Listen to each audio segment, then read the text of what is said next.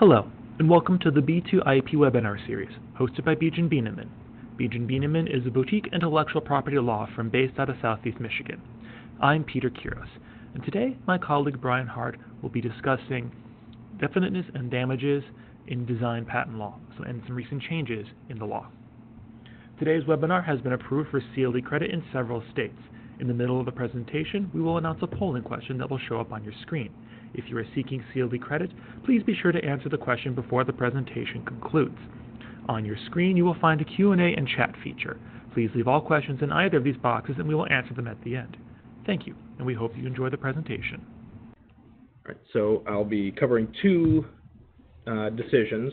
The first one is the Federal Circuit's decision in Maatita, and that one's the one that dealt with definiteness that came out just last fall. The other one is Samsung versus Apple, which came out from the Supreme Court in 2016, as well as a couple district court cases that have come out since the Samsung decision. But since our audience may have some varied exposure to the topic of design patents, I'll start with just some basics having to do with design patents. And this is just to make sure that everyone starts on the same page when we go through the cases.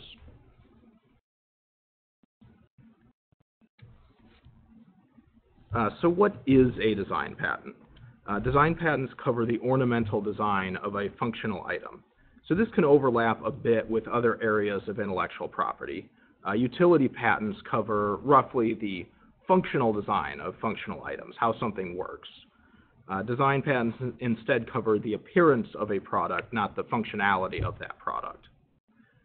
The of a functional item part of what a design patent is what kind of separates design patents from copyrights, although they can overlap.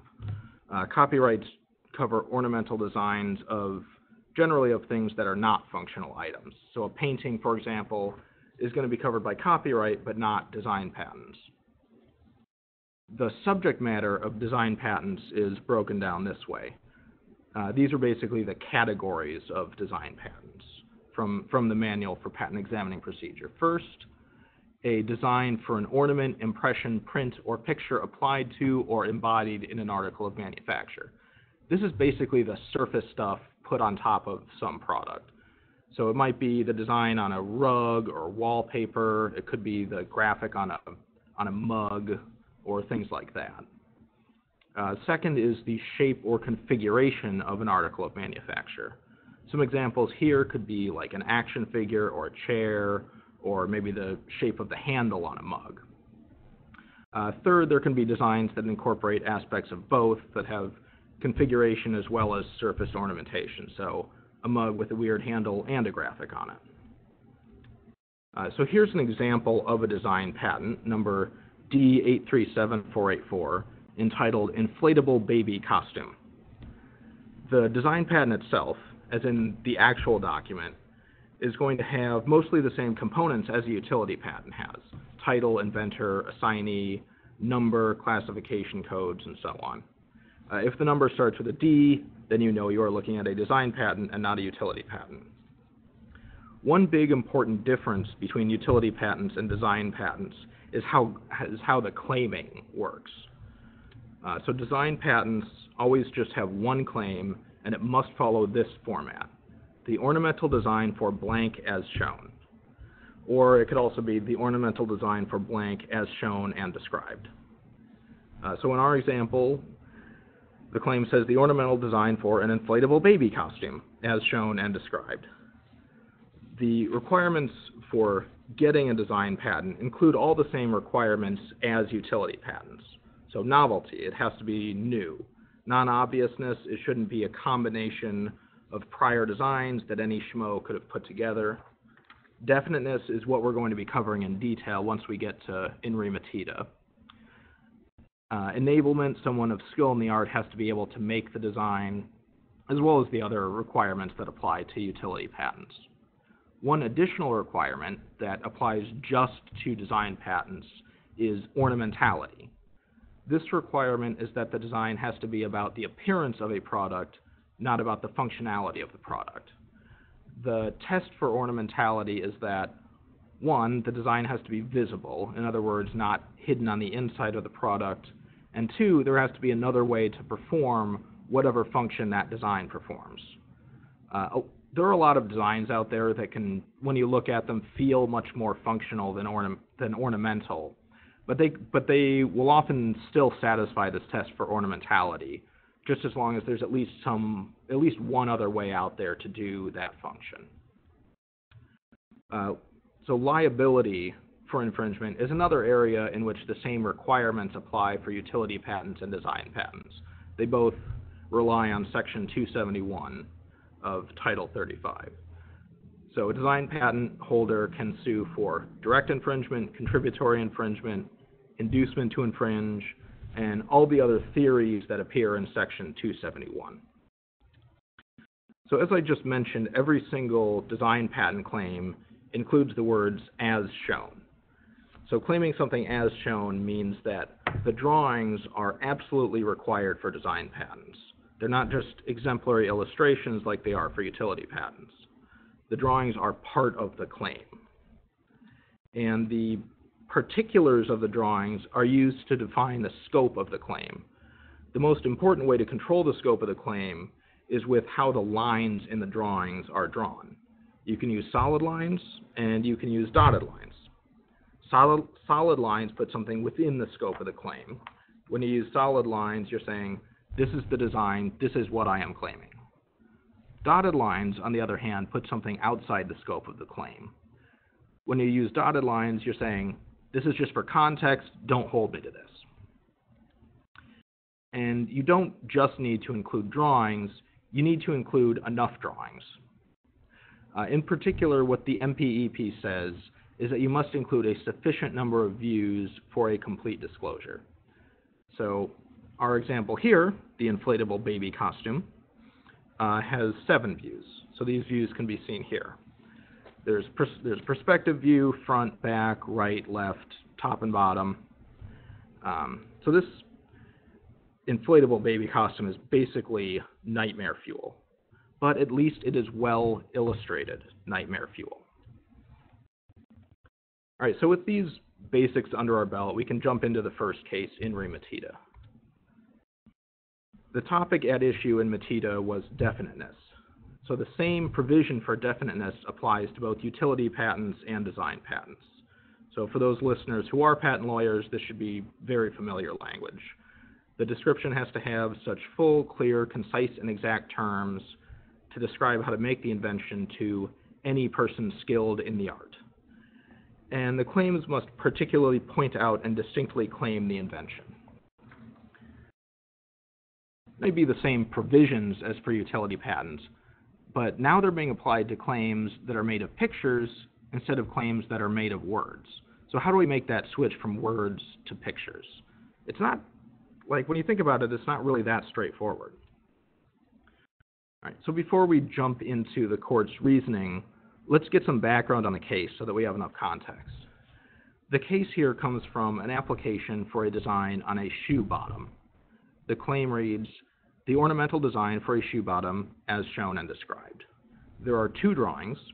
Both of the drawings are bottom views, the view of the ground looking up at the sole of the shoe, like you see here. The difference between the 2 drawings are just which parts are shown in solid lines and which parts are shown in dotted lines. Essentially, the 2 bottom views are showing different embodiments of the design. For our purposes, we can just ignore the second figure. Having multiple embodiments in the same application is fine. The important thing here is that there's just one view, just the bottom view. So for the view here in figure 1, the solid line parts are concentrated here. And this is what the claimed design is, just kind of this section of the shoe bottom. The rest of the shoe bottom is in broken lines, and in theory it could be anything. So this aspect is also unremarkable. You're allowed to claim just part of the overall product. In this case, you are allowed to claim just part of the shoe bottom. So what's unusual here, like I was just saying, is that there are no views other than the bottom view. No perspective view, no front view, no side view, just the bottom view. All right, so that's what was in the application. So now let's cover the timeline of events. First, this application with just the bottom view was sent to the patent office, and the examiner rejected it for being indefinite. The applicant filed a response arguing against the rejection. The argument was that someone with skill in the art could look at those plan views and then make a product satisfying one of them. There's no problem with a designer of ordinary skill in the art picking up the application and figuring out whether a design would be covered by the figures or not covered by the figures. And that's what definiteness is supposed to be about, whether a person of skill in the art would understand the scope of the claims. If there are different interpretations of the figures, but someone could understand all of those interpretations, then that's just what the scope of the claim is. The claim just covers all of those interpretations. Basically, a person of skill in the art would still understand what fell within the scope of the drawings. The examiner did not buy that argument. The examiner maintained the rejection, and since this is the second action, the rejection is now final rejection. Now, to make the point a little clearer, in the second rejection, the examiner included these pictures. According to the examiner, the design might be any one of these pictures. How would someone reading the patent know which one it is? Maybe the features go into the shoe, maybe they come out of the shoe, maybe they're just flat, like in the lower left picture, who knows? So implicit in what the examiner is saying is that these four pictures are all different designs. If the application had had all of these pictures listed as figures to begin with, then it would have had a restriction applied to it. The patent office would have forced the applicant to pursue all of these separate applications, potentially leading to separate patents. They're just too different from each other to be embodiments of a single design. And a person of skill in the art would not have known which of these different designs the applicant here was claiming, because the figures don't show whether the features of the shoe sole go into the shoe or come out of the shoe. So the rejection was upheld. Now, naturally, the applicant is unhappy with this result, and they decide to appeal. And so now the Federal Circuit gets to decide how to apply definiteness to design patents. This is not an issue that the Federal Circuit has decided before.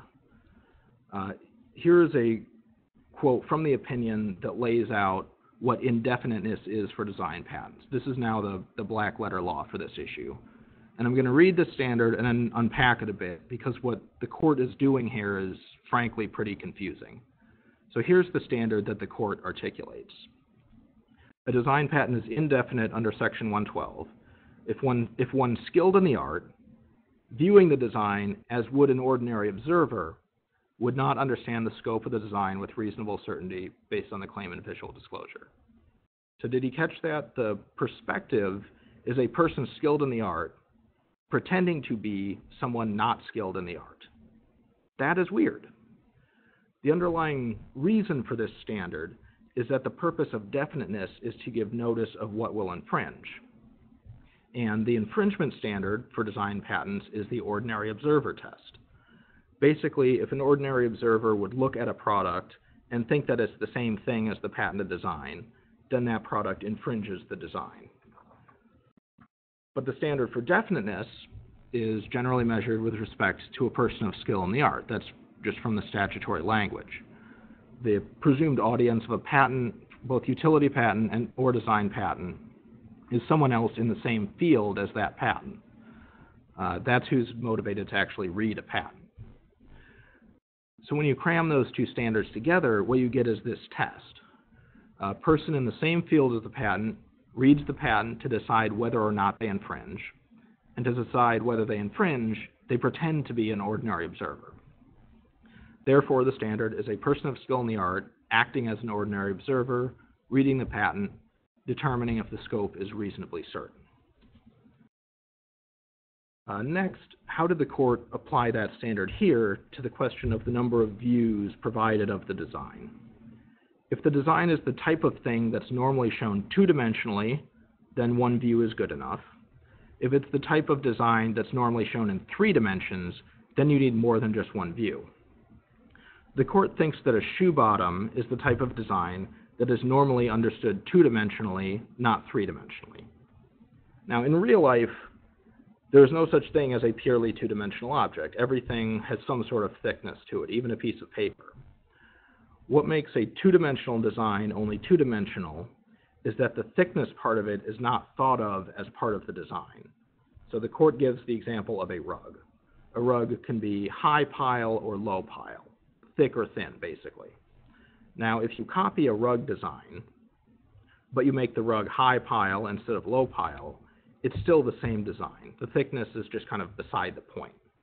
And that's what it means for a design to be capable of being disclosed and judged from a two-dimensional perspective.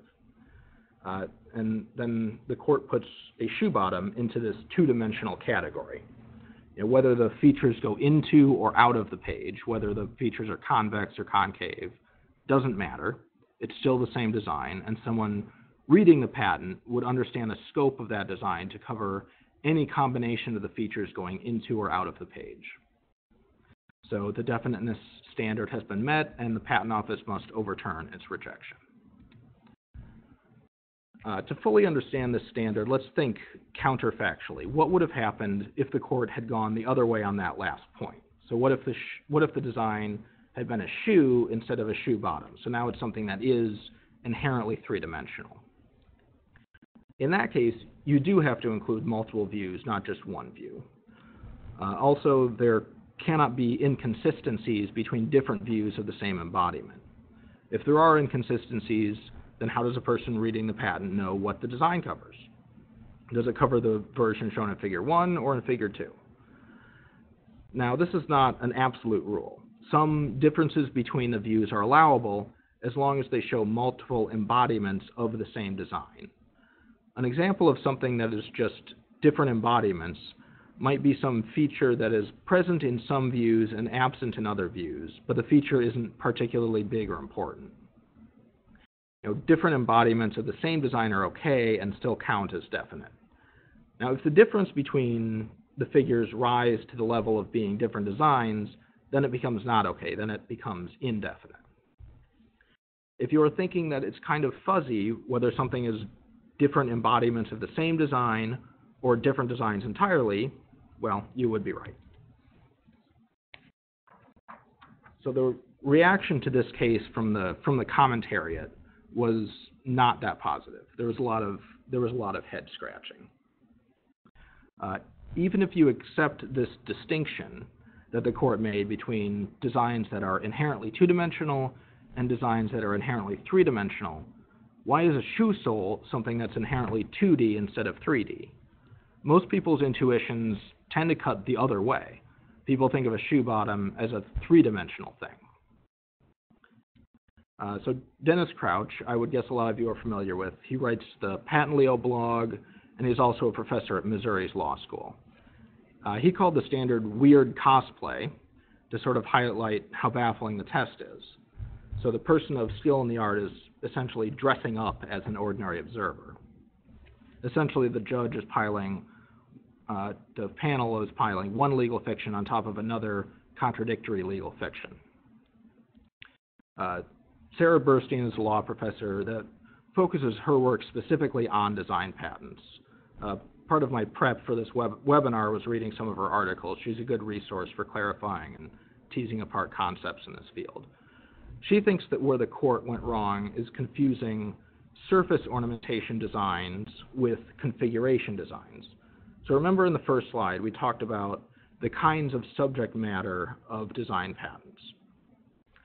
The subject matter could be a surface ornamentation on some product, or it can be the configuration of a product.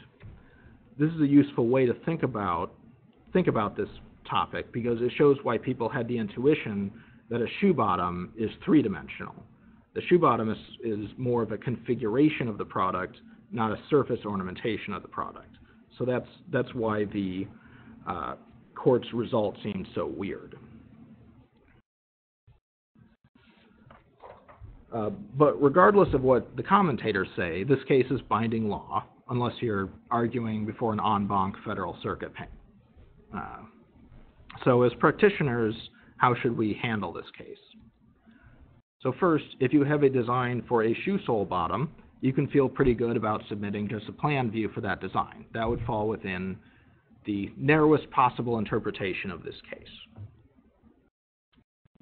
Second, if your design is something that is flat-ish, so mostly flat, but maybe some people would think it's not all that flat, then you should consider submitting just a plan view. Whether you ultimately submit just one plan view or a full complement of views is going to depend on a trade-off. So on the one hand, there is the risk that the Patent Office classifies the design as three-dimensional and rejects the application as indefinite. Maybe they do, maybe they don't. On the other hand, if the Patent Office agrees that the design is two-dimensional, then you will get a much broader scope.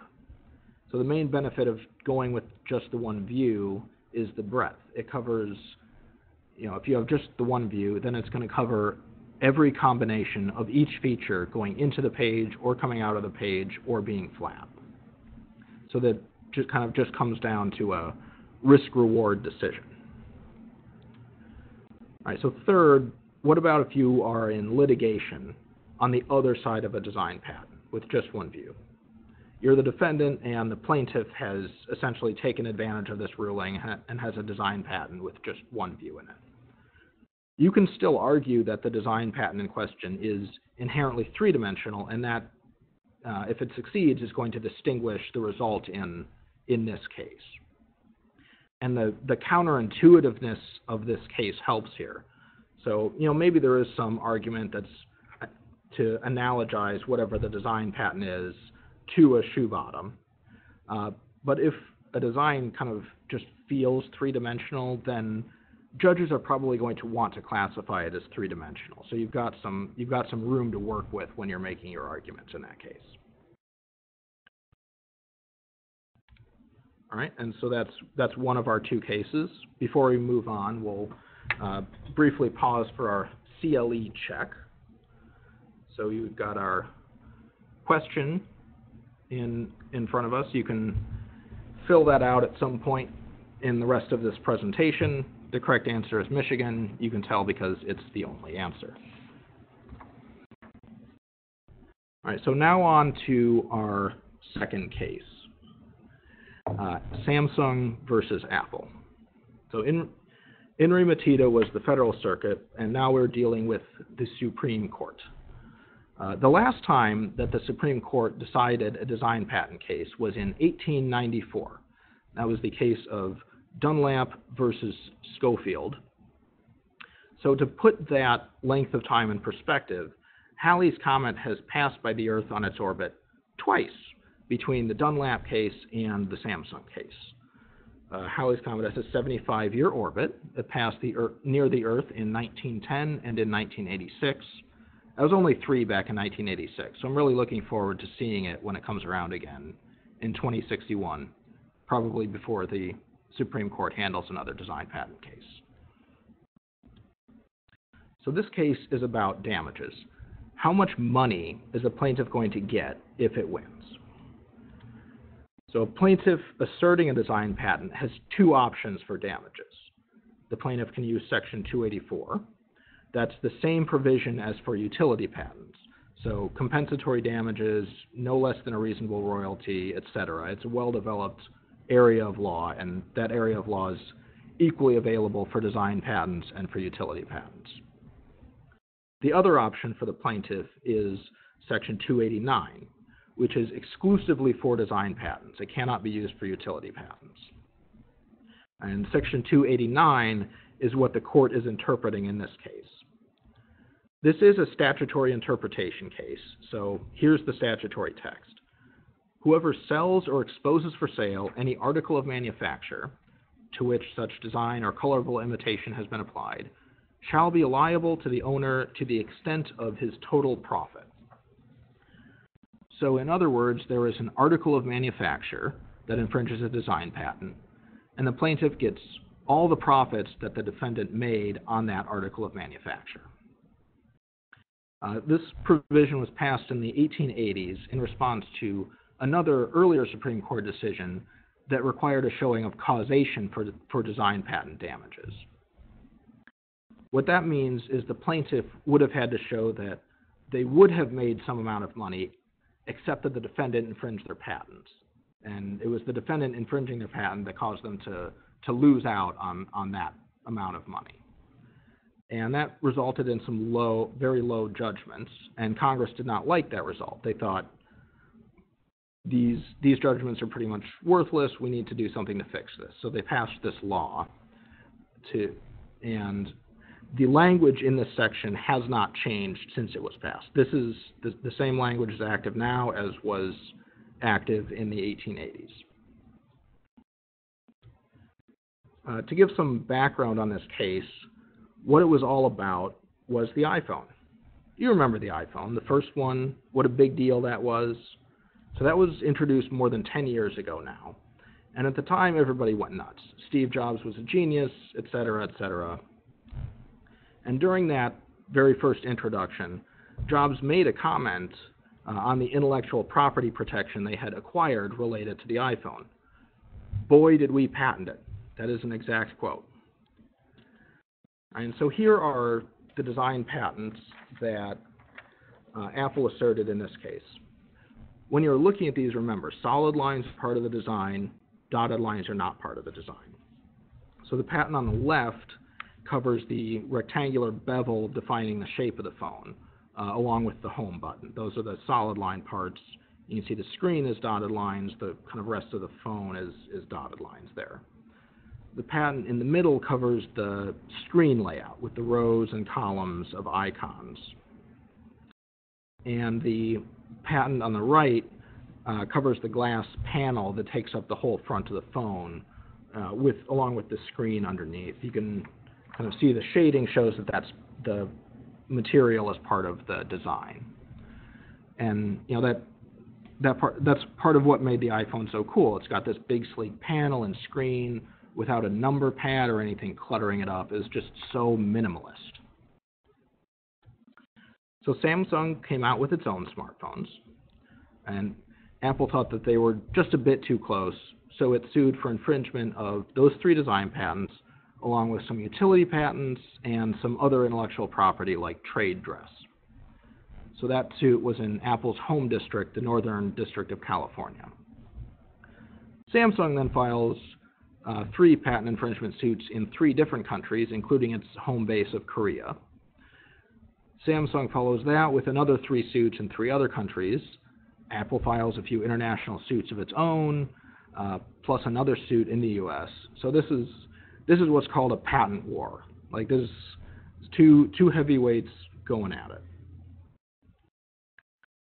So the first suit goes to trial and things go Apple's way. The jury finds that Samsung infringed Apple's utility patents, trade dress, and design patents. So, but our topic's not liability. We are concerned about damages. The question for us is, how much did Apple get? So there were some motions and some wrangling over the damages, including a partial retrial about just the damages. But the bottom line for us is that Apple got almost $400 million for just those 3 design patents, just the ones that I showed earlier. So the first step on the way to the Supreme Court is the Federal Circuit, and the Federal Circuit upheld the award. Samsung tried to argue causation, basically tried to argue that Samsung's use of the design did not cause Apple to lose $400 million.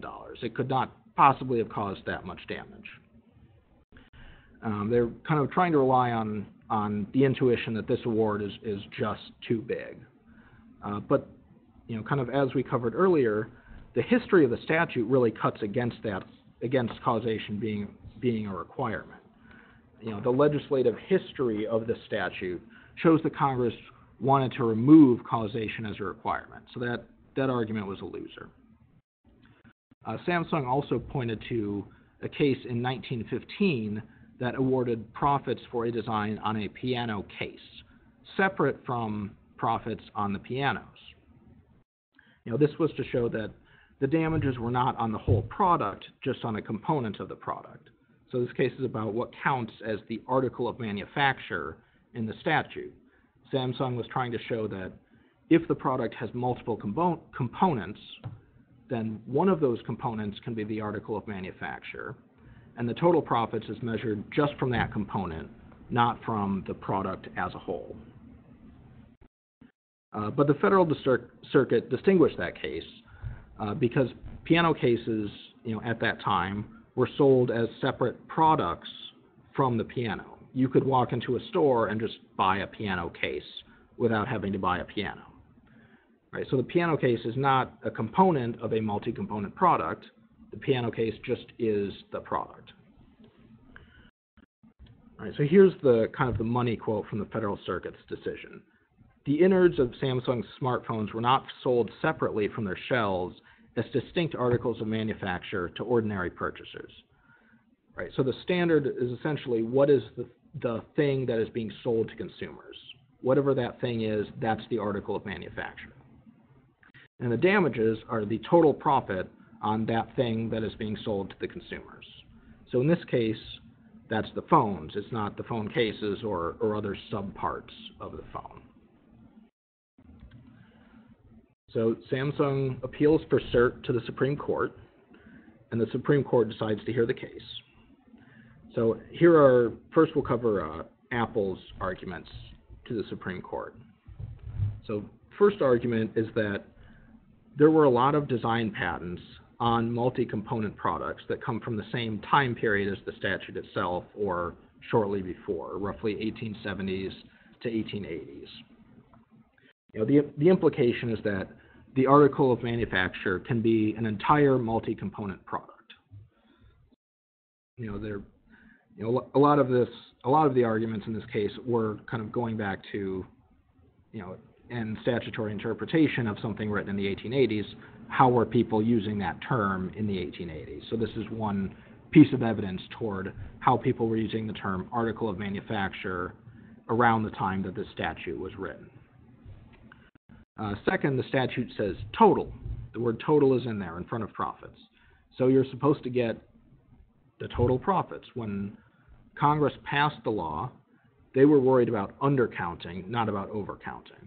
So, and total is a pretty strong word, and it implies that what the statute is doing should be a pretty sweeping measurement of the damages.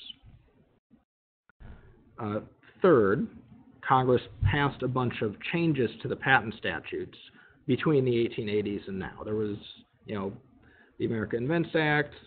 Recently, there was the big overhaul of the Patent Act in 1952.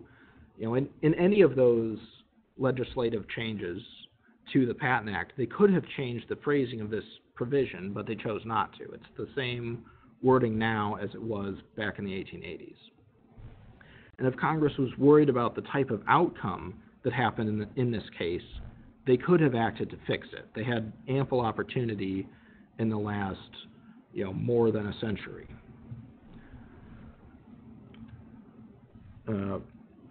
Fourth, Apple tries to claim that Samsung waived this argument at the district court. This has to do with the motion practice around the jury instructions. Basically, Apple is saying Samsung needed to have raised this point when we were talking about the jury instructions before the district court. They didn't raise this point then, and because they failed to do so, they did not preserve this argument. All right, so Samsung has its own arguments to the court. First, they decide that the causation argument is a loser, and they drop that one, which is wise. So their first actual argument is that, from their own research in the archives, they can point to contempt patents from around the time of the statute or earlier that cover just components of multi-component products. So that means that the term article of manufacture can refer to just one component of a bigger product. One example is patents on stove segments, back from the time when stoves were a really big deal, not just for cooking food, they're also for heating your home, back in the 1840s. The example shown on this slide is a teapot from the 1890s, and you can see that the handle and the lid are excluded from the design. So they're drawn with dotted lines, and this is roughly when the Patent Office starts allowing people to do that trick with the dotted lines to exclude subject matter. So it's showing here that it's just part of this teapot that's being claimed. Second, Samsung points to how broad the contemporaneous definitions of article of manufacture were. So they're pointing to kind of definitions from dictionaries published around that time, as well as from statutes that are for completely different areas of the law outside of patent laws. Areas like the act having to do with tariffs, kind of used language like that, and their definition was very broad. And essentially saying all of these definitions are how people understood the word at the time, and these definitions are broad enough to encompass just a component of a multi-component product. Kind of third and finally, Samsung, trots out the policy arguments, the parade of horribles, the list of all of the awful consequences of deciding against Samsung in this case. Basic gist of it is that this award is huge, and everyone else is going to look at this award and think, I have a design patent. Can I get a piece of that? There will be disproportionate awards. A plaintiff can get multiple recoveries for the same product. There will be patent trolls, but now they're going to use design patents instead of utility patents. There will be a whole bunch of new cases filed, mass hysteria, dogs and cats living together. You get the picture. The Supreme Court went with Samsung and reversed the Federal Circuit. Unlike a lot of contentious issues, the court found this one pretty easy to decide. So it was a unanimous decision. It was only 11 pages long, not only no dissents, but no concurrences either. It was issued closer to the beginning of the Supreme Court's term, which shows that there wasn't much haggling over the case inside the court. It's always the difficult cases kind of get pushed to the end of the term. The easy ones come out earlier. And that's not necessarily too much of a surprise. The Supreme Court does like overturning the Federal Circuit. So the focus of the Supreme Court's decision was statutory interpretation of article of manufacture. And what the court found most persuasive was the various definitions of article of manufacture from around the time of the statute. These definitions all tended to be pretty broad, and broad enough to cover a multi-component product as a whole, or just one component of a multi-component product. The definition is broad enough to cover both of those situations. And this shows that people at the time that the statute was enacted would have understood the term to be broad enough to cover just the one component of a larger product. There were also examples of courts and the Patent Office referring to components of multi-component products as articles of manufacture. That was additional evidence to the general public understanding of the term at the time that the statute was enacted.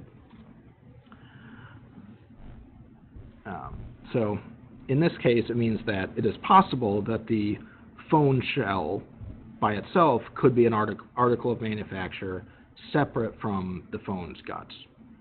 The court doesn't actually decide that. They just decide that that is a possible outcome. So based on that interpretation of the statute, here is the test that the court laid out. First, identify the article of manufacture to which the infringed design has been applied. Second, calculate the infringer's total profits made on that article of manufacture. So that seems pretty simple, right? But the test does leave a little something to be desired. How do you do step one? How do you figure out what the article of manufacture is? The whole point of this litigation was disagreement over what the article of manufacture was. Was it the whole phone, or was it just the phone case? And the court punted on providing any reasoning on the key issue in the case. All right, so the Supreme Court left us with basically nothing about what the test should be. However, there was some discussion in the briefing about what the test for article of manufacture should look like. All right, so here is the test proposed by the Solicitor General. So like in a lot of Supreme Court cases, the court requested that the government give its opinion in addition to Apple and Samsung. The government is essentially acting as a third party to the case and submitting briefs and getting time and oral argument. Right, and so we'll get to this in a couple slides, but the reason that this test that they lay out is important is because courts have started using it. Right, so actually looking at the test, there isn't any sort of firm rule. It's just factors. It's just things to take into account when you're trying to figure out what the article of manufacture is. So the first factor is the scope of the claimed design. For example, is it a shoe or is it a shoe sole? This can include how the article is designated in the claim. So the claim is phrased, an ornamental design for blank as shown. And so what fills in the blank in the claim is part of the evidence in this factor. But it's not conclusive, it's just part of the evidence. Another part of this factor is how much of the article is actually the design. So how much of the product shown in the figures is the solid lines versus the dotted lines. The second factor is the prominence of the design in the product as a whole. So if what the design patent covers is most of the product's appearance, that cuts in favor of saying that the whole product is the article of manufacture. If it's just a little part, then that cuts against it. The third factor is whether the design is conceptually distinct from the product as a whole.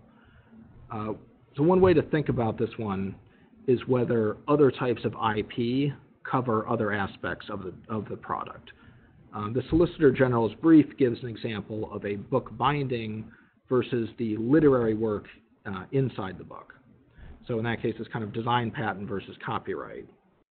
The aspect of it covered by the copyright is kind of something else, and so if most of the value is that, then that would kind of be in favor of just the components, not the product as a whole. Another possibility is the design patent aspects of a product versus the utility patent aspects of a product. If people really value a product because of what it does and not really how it looks, then that's going to cut against having the assigning the total profits from the design of the product as a whole. So the fourth and the last factor is the physical relationship of the design and the rest of the product.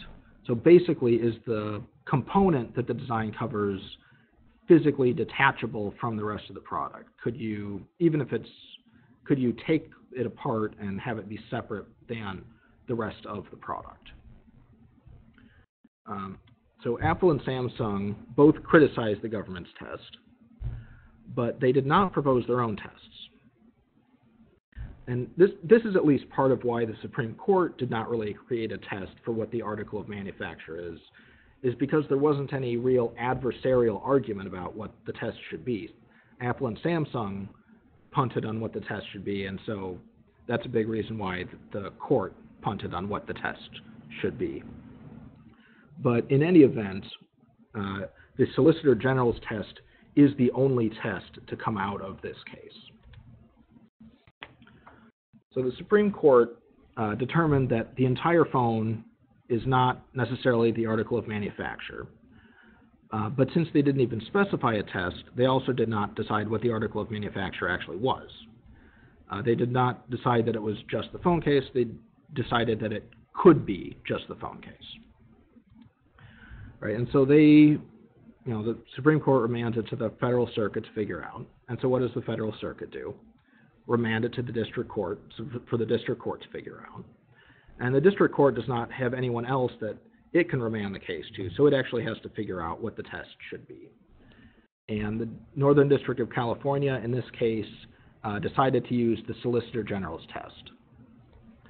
The judge does not decide what the article of manufacture is. There was no summary judgment. It got, that issue got sent to the jury, and the text of the jury instructions were based on the Solicitor General's test.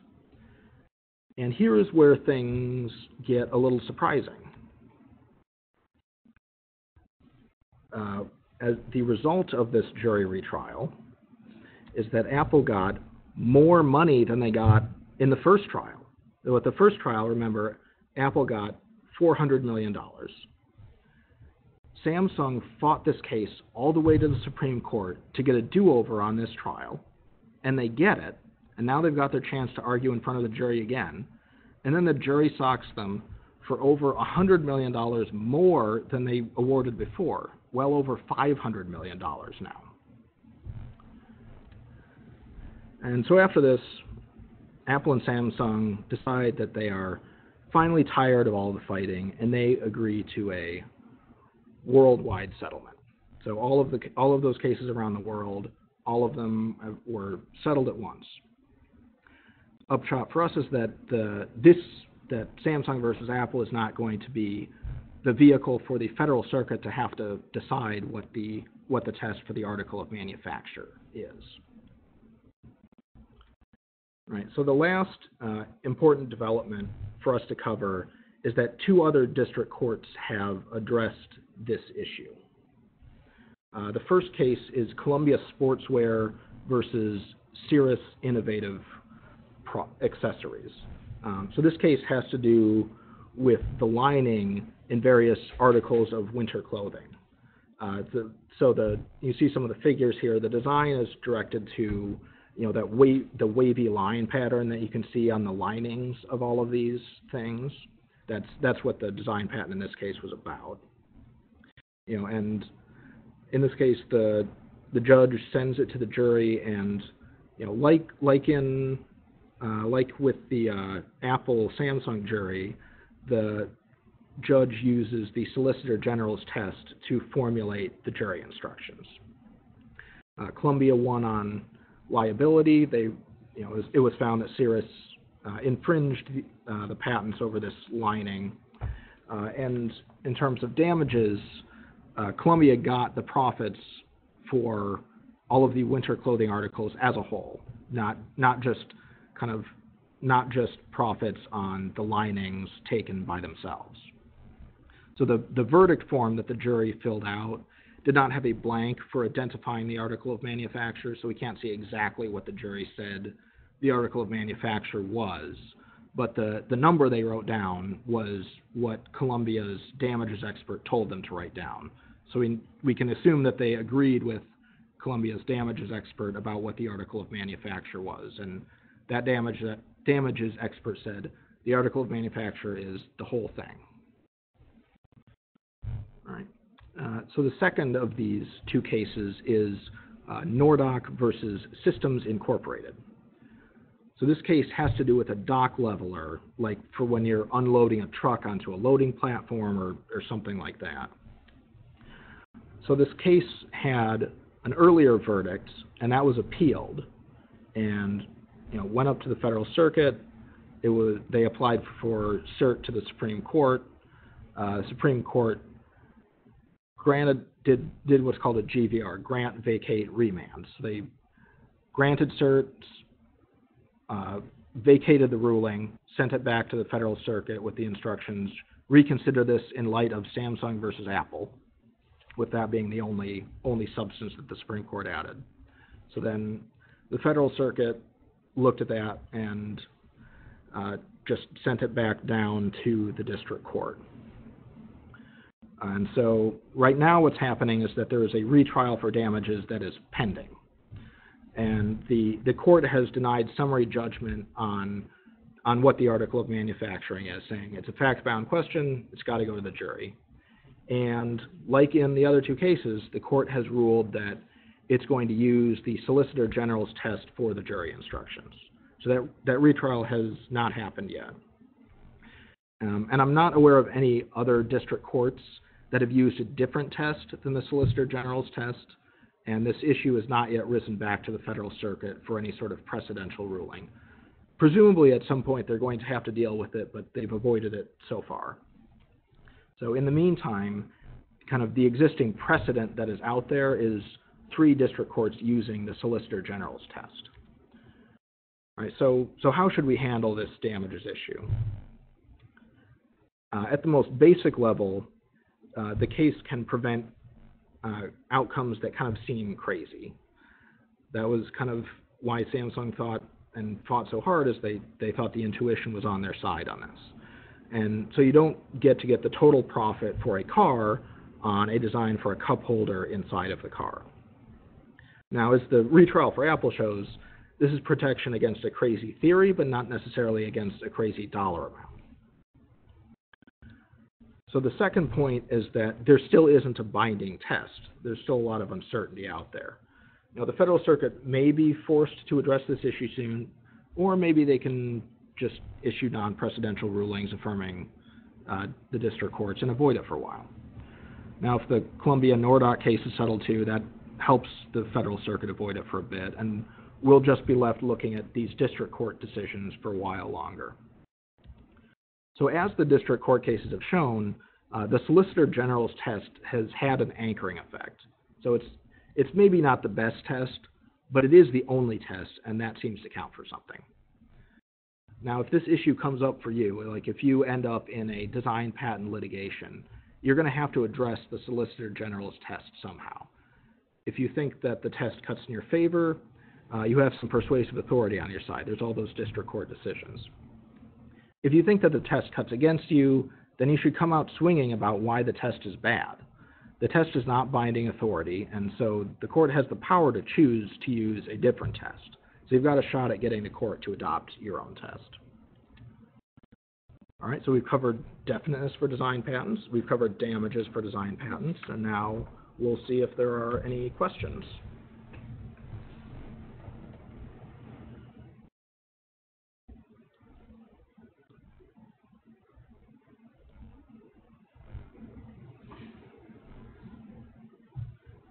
So one question is, can I file a continuation in part of a prior design application?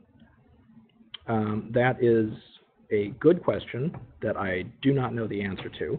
I know you can file continuations of prior design applications, and in order to get the priority of the earlier one, there has to be no new matter. And that's one of the reasons that people like to use dotted lines for a large portion of other design, is because you can just make some other part of it solid line and switch some of the solid lines you had earlier to dotted lines. That's a new design, but you've shown that you possessed it as of that earlier filing. All right, I think that's all the questions, unless somebody jumps in right now. Thank you for joining us for today's B2IP webinar. Bejin Bieneman is a boutique intellectual property law firm based out of Southeast Michigan. Today's webinar recording will be posted to our YouTube channel, website, and across all of our social media channels. A follow-up email will be sent out shortly with more information on how to obtain CLE credit. Once again, thank you for joining us.